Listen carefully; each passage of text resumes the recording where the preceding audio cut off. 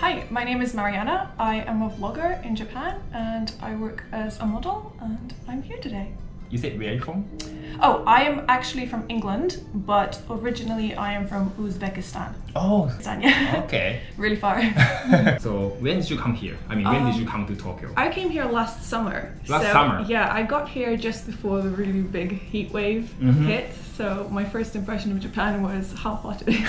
And I wasn't expecting it to be so hot, but yeah. it was very hot last summer. In England, when it's hot, or even in Uzbekistan when it's hot, the heat is very dry. But in Japan, it's so humid, it feels tropical. 食前酒 is like kind of alcohol before you eat. Oh, it's nice. So, you say like you are vegetarian? I'm vegetarian, yes. Okay. This restaurant is kind of a vegetarian restaurant. We call it like a Sushi and Sake. Oh, right, so Buddhist style cuisine. Yeah, kind of vegetarian cuisine in Japan. はい、こちらの前菜の方が竹豆腐になっておりまして、真ん中にお生姜とあと小皿の中にお醤油が入ってますので、こちらの竹筒の中に両方入れて、でスプーンですくってお召し上がりになってください。She also said that half of the customers here is foreigner. Oh, I might come back here. This is really nice. Yeah. I actually didn't know about this place at all. I mean, I've heard people talk about it, but I didn't know it was like this, kaiseki style. Yeah. Then I didn't think they'd give you private rooms and you'd be looking out to a garden. Right. It's very nice.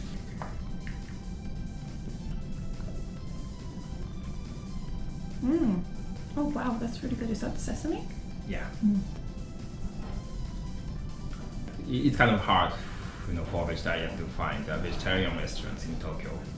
I think so. I actually find it quite easy. When I first arrived, my biggest problem wasn't eating out in restaurants. It was going to like convenience stores or like supermarkets, because things that you normally don't expect to have any animal products in them, like a bread or a muffin would have gelatin, and I did not know that. That's not normal in the UK or even Russia or Uzbekistan.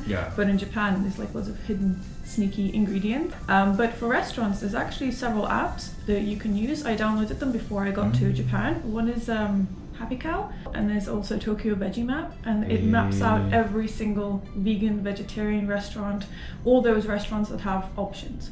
So when I came here, I ate out so much. It was great. Okay. Yeah. Oh, I didn't know that. Japan is really interesting. When I arrived, there were not as many places as there are now. So it's like they've doubled suddenly. Yeah. I think it's because of the Olympics that are coming up. And also I think people in Japan are becoming more interested in a vegetarian diet. Trends, it's quite fashionable to go to Ginza and go to like a health food restaurant. So I think more and more places are popping up to satisfy that need. This is impossible to eat. It's gonna feel like foreigner struggles to eat on camera. It smells delicious.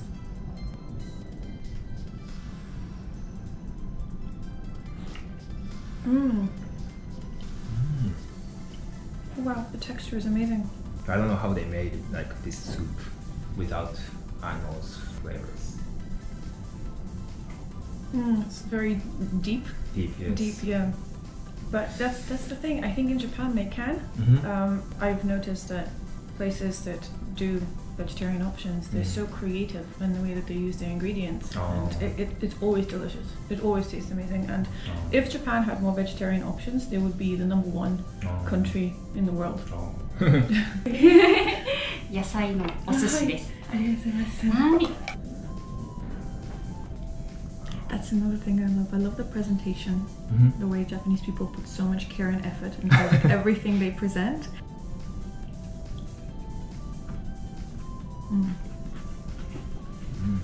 Fresh. You can tell it's super fresh, yeah. I love bamboo. It's very savory.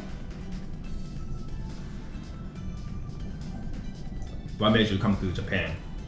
Well, I've always loved Japanese culture, and I've loved nature and different geographies of Japan. And when I was younger, the first time I ever found out about Japan was when I came to England and I saw Sailor Moon. Oh, really? Yeah, I was so happy. Like I saw Sailor Moon. I was like, wow, that's my dream. I just want to visit Japan. Okay. But as I grew up, I went to university. Yeah. And I studied geography. Yeah. And I specialized looking at like Japanese topography and geography of Japan, and because Japan is so geographically interesting, I really got into like the nature. Oh, okay. So after university, I had like a realization like I should really go out and do what I really want to do, which is explore Japan and explore different countries, and I decided to start the application process, a very long application process to move to Japan. And I was unbelievably happy when I got here. Everything's interesting, everything's new, everything's different. The food here, even though I'm more limited, is better than any other food that I've tried anywhere else in the world. And geographically, it's fascinating. Like I've just got back from Hokkaido. I could not believe how incredibly different Hokkaido was from like, you know, the Kansai area. It was just so interesting to me. 2 days in Sapporo and 1 day in Furano. So I went to the Furano, the farm area. There was nobody there. There was empty. Like Hokkaido was so empty. But Furano was beautiful because it's like lavender season. Lavender, yes. Interesting. Yeah. That's my favorite. Mushrooms. 真ん中にありますのがトウモロコシになります。トウモロコシ揚げたものになってます。今揚げたてですのでこちらから召し上がってください。でこのほおずきの中には山桃の実が入ってますんで、中だけこう開いて召し上がってください。Wow.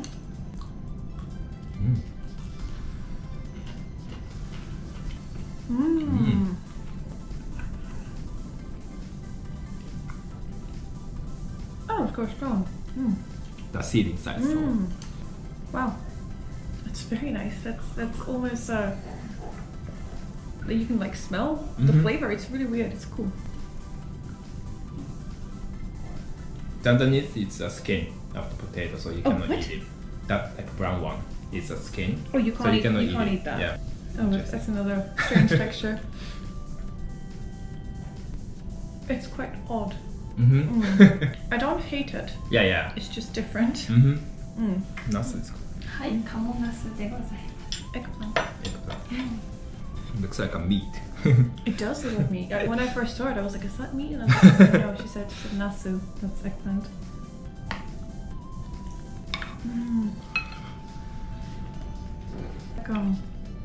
Like autumn. I mean, you live in London. I lived in London and then I moved to Leeds for my university. Okay. Leeds is in Yorkshire. Yorkshire.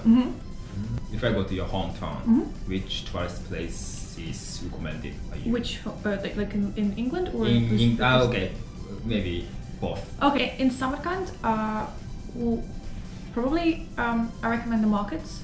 Samarkand used to be part of the Silk Route, so you know like the China Silk Route. The trade. Okay. So you'd find a lot of like scarves there and everything else, and don't forget to like haggle. You have to haggle. So like negotiations. Yeah. Try and bring the price down. Yeah. It's very customary there to do that. So go to the markets and just haggle, like negotiate the price.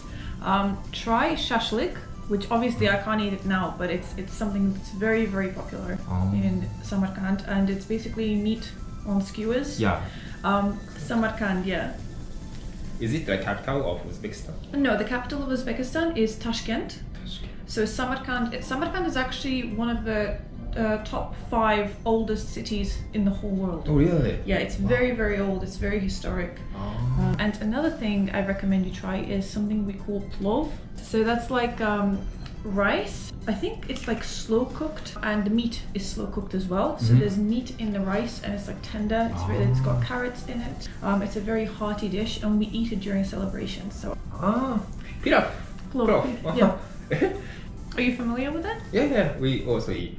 We call it pilaf. Pilaf. Yeah. Yeah, Uzbek people are very welcoming. They love food. They love to have people over. Drink like some tea with them. It's really good. Yeah, and in Leeds. Leeds is a student city, so if you want to go to good bars and clubs, I'd say go to Leeds. We also have a few art galleries there, but if you want to see more of like the historic culture of England, I strongly recommend something maybe like York. And it's very close to Leeds. You can just hop on the train and it doesn't take long at all. We have York, we have Harrogate. Harrogate has like a little forest. It's almost like a village in a way.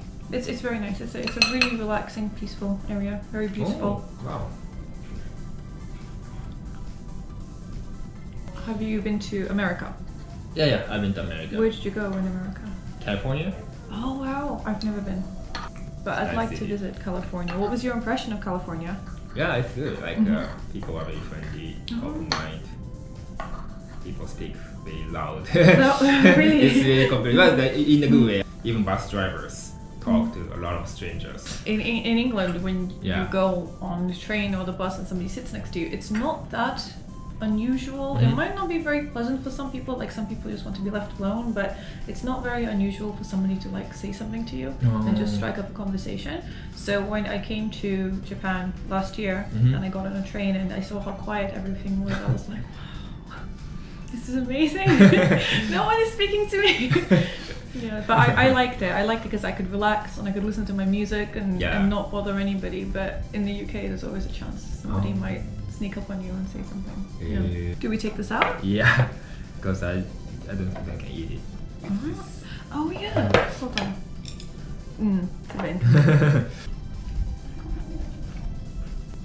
So how long are you gonna stay in Japan?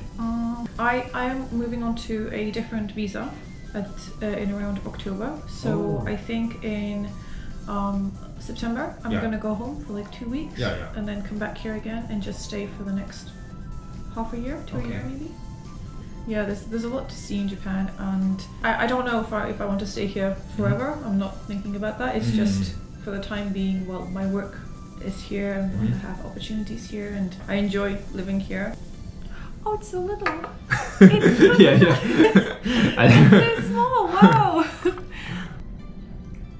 Ginger.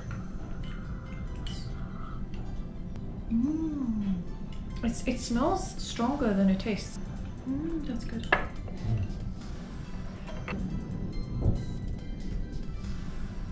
So it's like a soup with rice and then mushrooms. Yeah. Wow.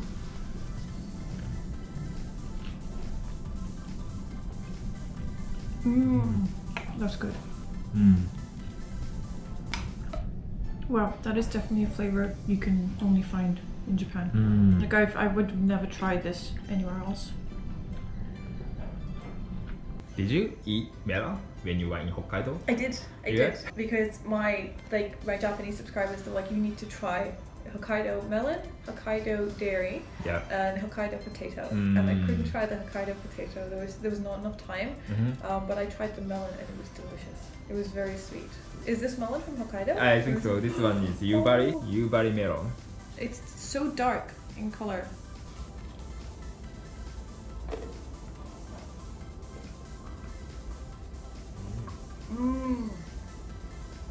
It's so sweet.